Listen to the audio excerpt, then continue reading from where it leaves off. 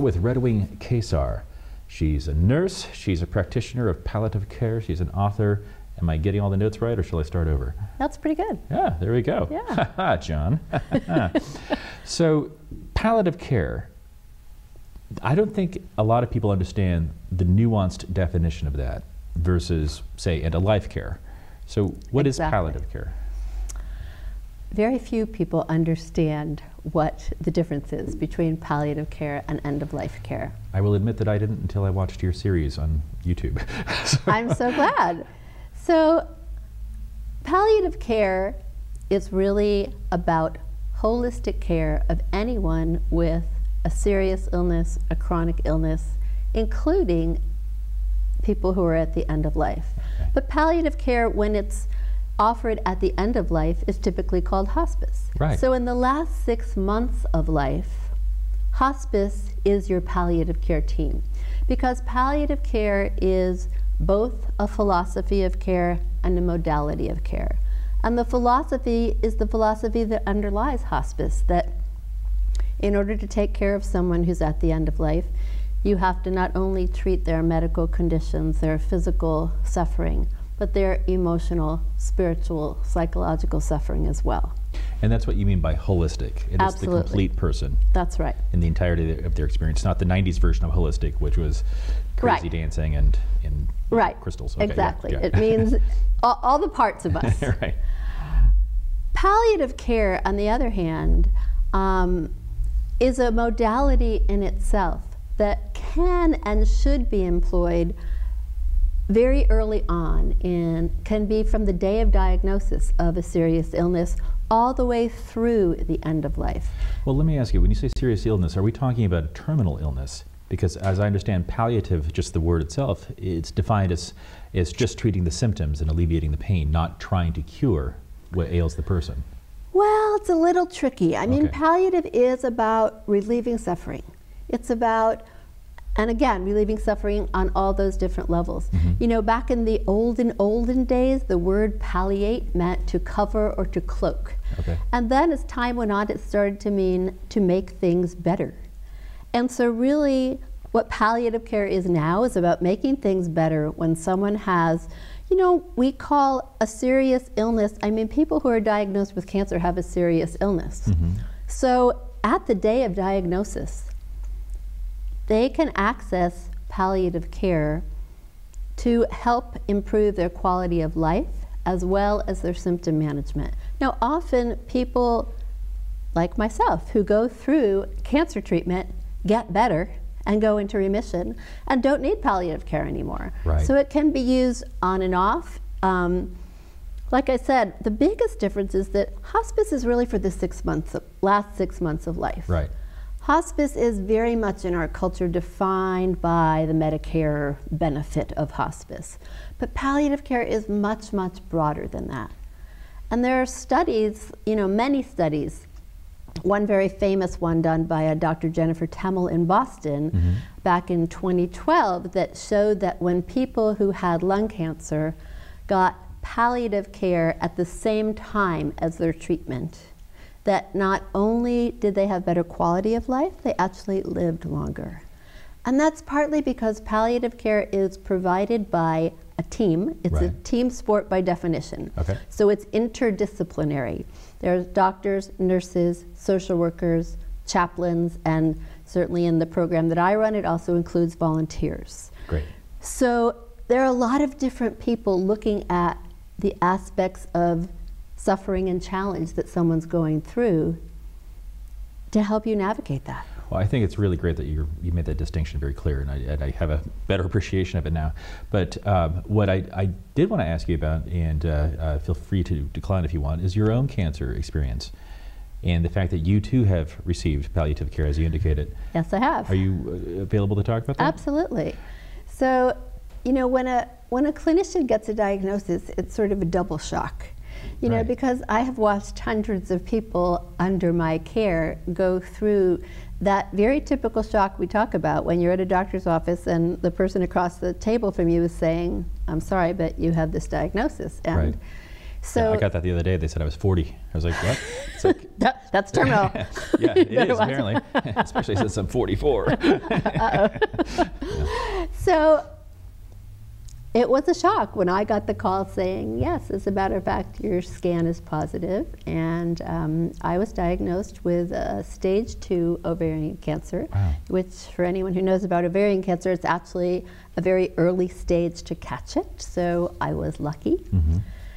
I was also lucky that I've been in this field for a long time, and I had a whole group of colleagues and friends who work at UCSF in the outpatient palliative care department in the cancer center at UCSF, which is an amazing palliative care team, who took off their hats of being my friends and colleagues and became my palliative care team.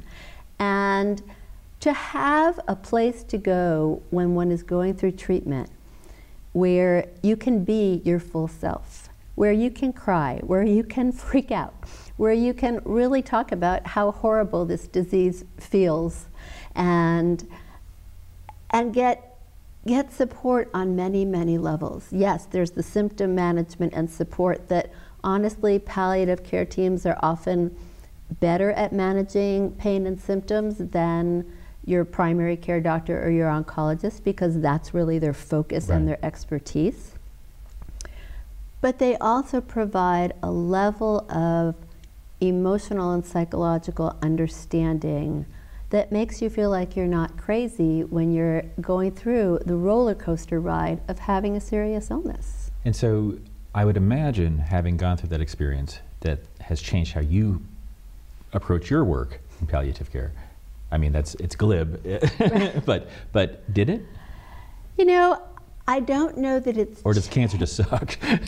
There's that. right, okay. There's that. Cancer sucks. We're on the air, so I guess we're allowed to say fine, that. Yeah. But I don't know that it's changed how I practice as much as the relationship that I have with patients, clients, whatever we call them, depending on what aspect I'm working in. Because when I'm able to reveal to someone who's also going through a challenging time in their illness that I've had some of that experience myself, it's a very different kind of conversation that happens, because people suddenly open up and trust you in a way that didn't always happen before. You have street cred now. Exactly. I have street cred. It's like, yeah, I know what that IV feels like in my arm. I know what it feels like for 4 and 5 days after that treatment.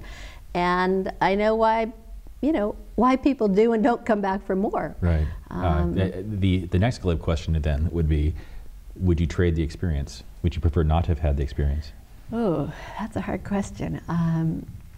Of course, I would prefer not to have had the experience. Right. I'd love to have the wisdom without having the experience. But that's how wisdom works. That is unfortunately how wisdom works. Yeah, I get it. I get it. All right, we're with Redwing Keyssar talking about palliative care. We'll be right back in a second.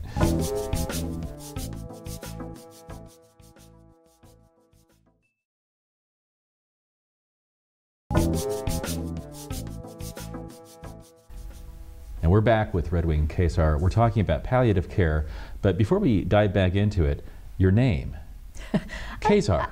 Where does that come from? Yeah, it's probably not Keyssar that you're really asking about. No. Keyssar is an old Russian name that got changed several times. But people ask me about the name Redwing pretty frequently. Minnesota, Native American, where are we going? So when I was 19, which was quite a long time ago, I had a dream that I was climbing a mountain, and when I got to the top, I turned into a red-winged blackbird and flew off. Wow. And it was a time in my life that I was kind of wanting a different name, and I woke up in the morning and said, that's it, that's my name. Yeah, the 60s were awesome. That's right, the 60s and the 70s, and I have to admit, I had studied with Native American teachers by that point in my life. Red-winged blackbirds were a bird that I loved, and the name has stuck. And I never had a middle name, so officially it kind of became the middle name. And I have to say, even at the end of their lives, my parents even got used to calling me Redwing, which was amazing. It's beautiful. I can relate. No one begins life as Daedalus Howell, trust me. So yeah. So there you go. And my parents, I did the exact same switcheroo as you. Different. All right. My dream was different. But, well, talking about your parents, where did you grow up? I actually grew up on the East Coast in New Jersey. Yeah? Yeah. With a Russian Jewish immigrant father and an Irish Catholic mother. It was quite growing up. Sure.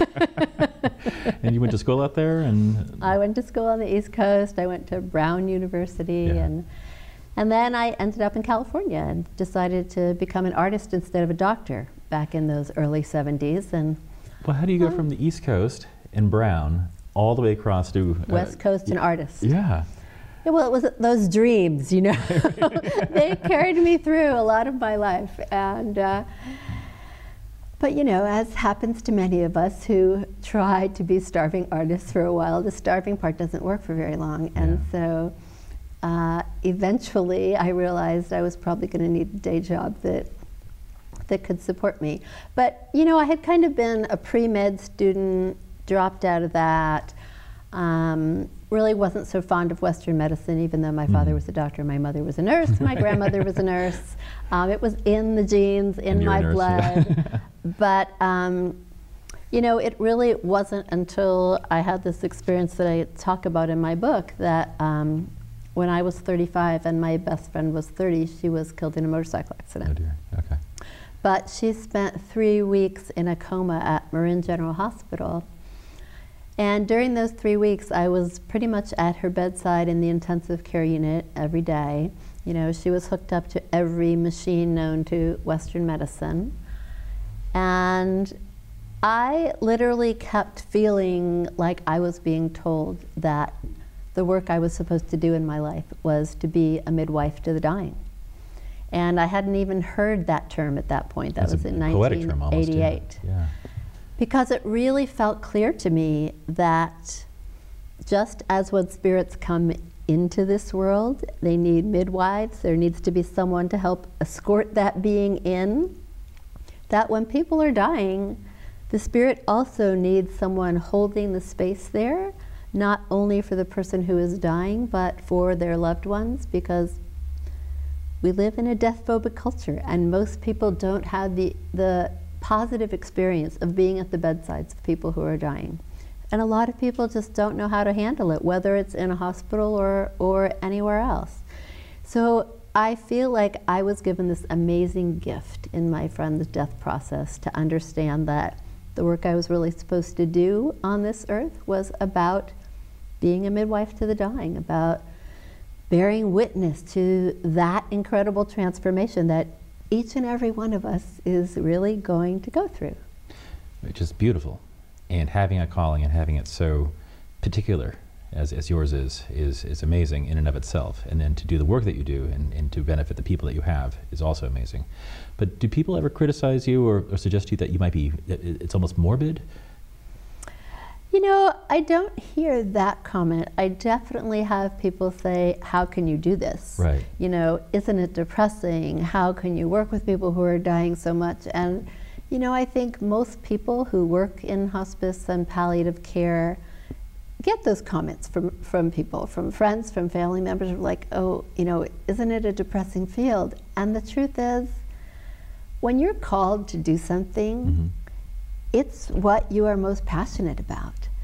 And when people do get to experience, as I said, a positive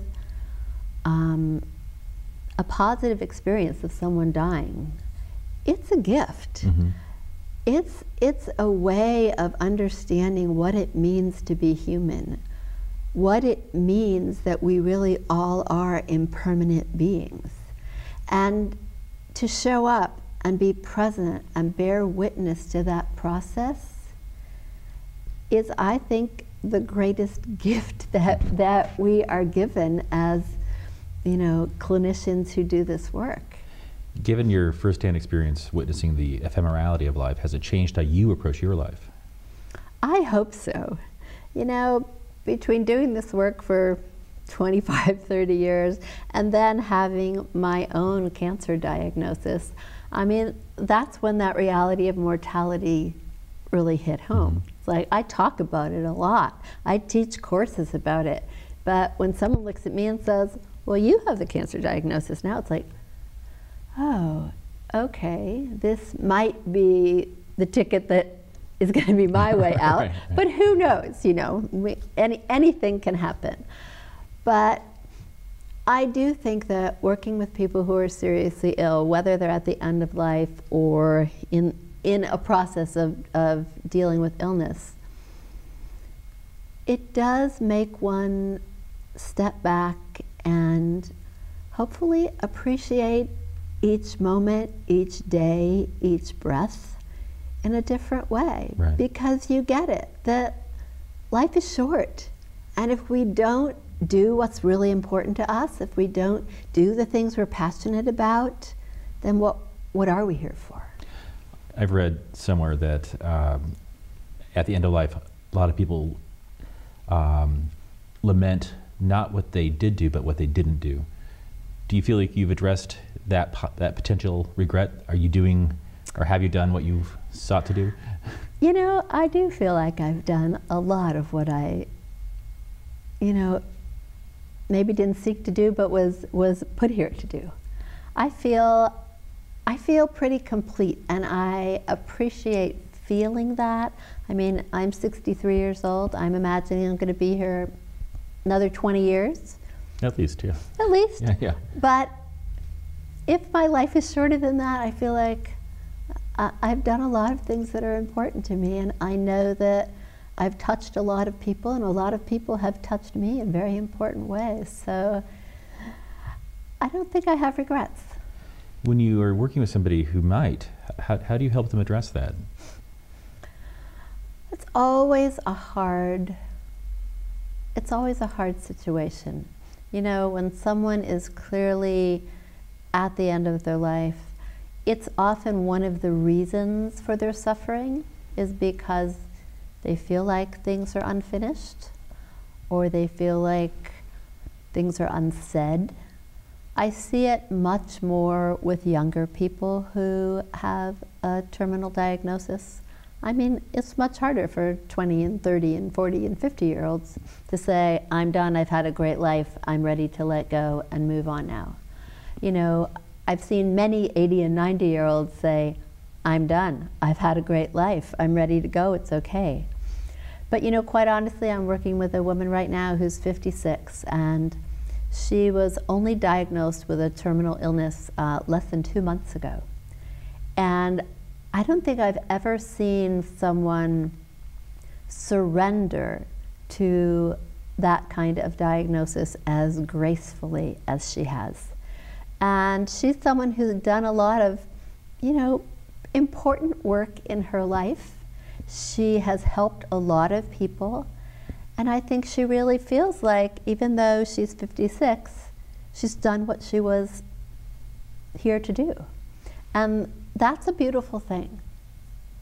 It is. Let's come back to this after a break. We're with Redwing Keyssar. She works with palliative care, in palliative care here in Sonoma County. We'll be right back.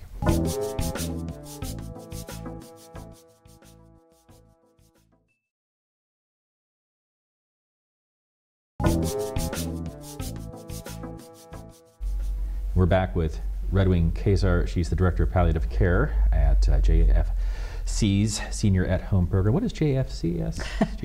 Jewish Family and Children's Services of the West Bay Area. So we actually serve everywhere from Sonoma County down through Marin County. Our main office is in San Francisco, and then we also serve San Mateo and Palo Alto. So how does the process begin? I get a diagnosis, or let's not use me as an example. Somebody gets a diagnosis, and then what? So, well, the truth is, when someone gets a serious diagnosis and needs palliative care, there are often many steps that you approach it with at the same time. Okay. So our palliative care team, unlike most palliative care teams, is not in the medical model. It's Jewish Family and Children's Services is a huge social service agency that provides lots and lots of different kinds of programs, right. not only to seniors, but to parents and teens and everything. So people typically want a medical palliative care team, which is, there is a palliative care, an outpatient palliative care clinic at Memorial Hospital here in Santa Rosa. Mm-hmm. All of the hospices, of course, also do some palliative care. But, you know, palliative care is sometimes defined as the extra added layers of care that people need when they have a serious illness. So as a social service agency, what we often provide are those extra added layers. So when someone's sick, they often need what's called a private duty home care attendant. I see. They need somebody who's going to come to their house for 4 hours a day, or maybe 24/7 if they're really sick, and help with errands, help with personal care if they need it, help just tidy the house, do some errands. So personal care is typically provided by a home care agency, and Seniors at Home is the home care agency of Jewish Family and Children's Services. Right, and that's here. We Yes, have this, well, yeah. This Yeah, is here we go. actually our brochure. And you basically just call our main number, which actually the number I know in my head is the San Francisco number, 415-449-3700. But you call us and you let us know what's going on and what kind of services you need. So we have counseling, we have care management, we do have home care, as I said. Mm-hmm. So we go through an assessment process, we come out and meet you and see what you need. Anyone who's a client of our agency, no matter what door they come through, has access to our palliative care team at no cost. And our team can really help people navigate the healthcare system, be an advocate for you, make sure you're getting the kinds of pain and symptom management that you need, talk to your doctor if that's helpful, make sure that you have home care if you need it. We also have an amazing community of volunteers who we train in palliative care. We're actually doing a training here in Sonoma County for the first time this summer at the end of August and beginning of September. And our palliative care team is also interdisciplinary. As the nurse, I'm the director, but we have a volunteer physician who will come and just talk to people. We have a chaplain, we have a social worker, and again, volunteers. So calling us, no matter what question you have, will you know, lead you to the services that you need. That's great. A question I've got is the book. Let's talk about your book. The book. Yeah. Last Acts of Kindness. Lessons for the Living from the Bedsides of the Dying. Wow. It's a great subtitle. Great title. What are the lessons? You know, I wrote this book. It was published in 2010, but I wrote it over many years. When I ran an intensive care unit in a hospital for a while. I worked in oncology as an oncology nurse. I had my own nonprofit up in Mendocino County. I've worked with people privately. And so this book is really stories of people who I have midwifed in the dying process over many years. And it's in 3 sections. It's a section of people who I worked with in hospitals, people in some kind of residential facility, and people at home. And I did that purposely so that people could understand there are qualitative differences in how we die and where we die. And we actually have choices about that. And you know, oftentimes people don't realize they have choices. Partly in order to fulfill your wishes and choices, you have to be willing to think about the fact that you might die someday and talk about it with your friends and loved ones. The best way to do that is, of course, by completing an advance directive for healthcare, and then having conversations with the people who love you and support you about, you know, if my first choice is to die at home in the place that I feel most comfortable, then you have to have certain things in place to do that. You know, a lot of people don't understand that Hospice is a medical team. It doesn't provide 24/7 care for you. You know, I've had a lot of people say, oh, okay, finally I'm going to hospice, so somebody will be here to take care of me all the time. That's not true. Right. They're a medical team who will visit you several times a week, as often as needed when you're really ill. But most people who are seriously ill need other levels of care.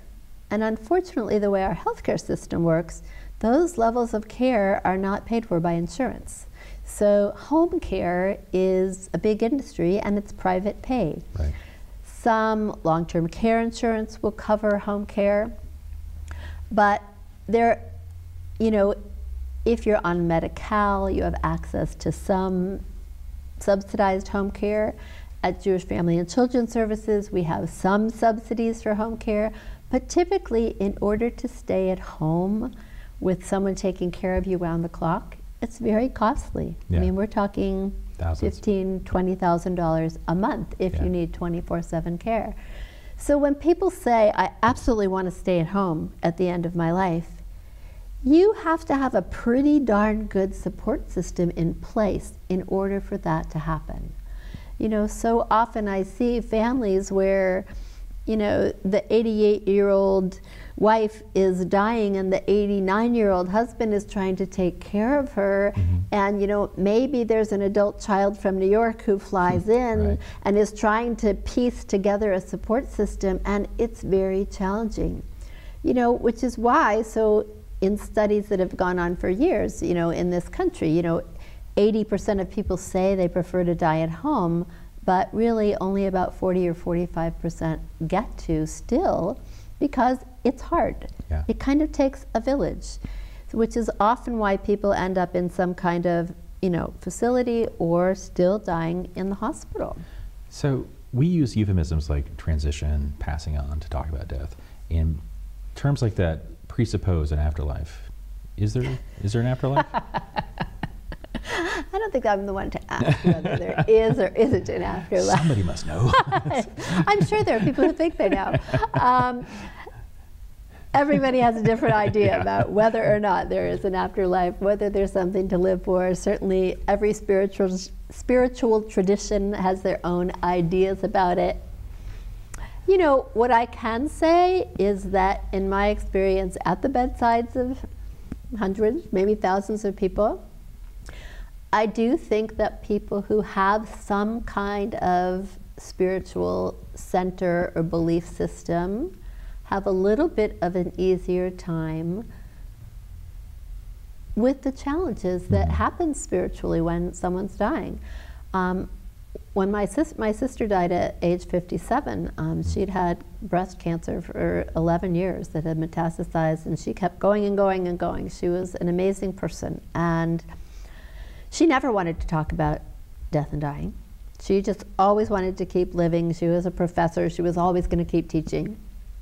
And about 6 months before she died, I was visiting her in Southern California, and my brother was there and her husband, and we were about to go for a walk on the beach. And she said, okay, before we go, I need to talk to you. And she sat us all down and she said, you know, we didn't grow up with any kind of religion because we had a Jewish father and a Catholic mother and nobody could decide what to do. Right. And I don't really understand what this spiritual stuff is that you talk about, pointing to me. And she said, but without either one of those things, I think it's going to be hard to die, and I need help. And that was such an opening for all of us, partly because she admitted that she needed help, and she admitted that she did know that she wasn't going to live a whole lot longer. We didn't know exactly when.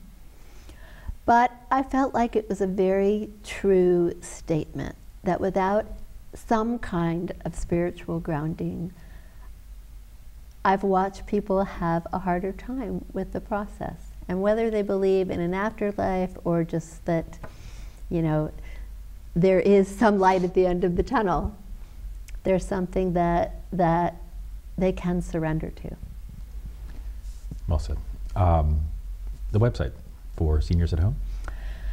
SeniorsAtHome.org or JFCS, jewishfamilychildrenservice.org. You can go to either one of those websites and, you know, click on events, click on information, and you can find us. You can find the different events that we're involved in, which there's always something happening. Redwing Keyssar, Director of Palliative Care at our Palliative Care Program at Seniors at Home, part of the JFCS. You got Thank you so much for being here. I hope you come back sometime. You're so welcome. I'm thrilled. Cheers.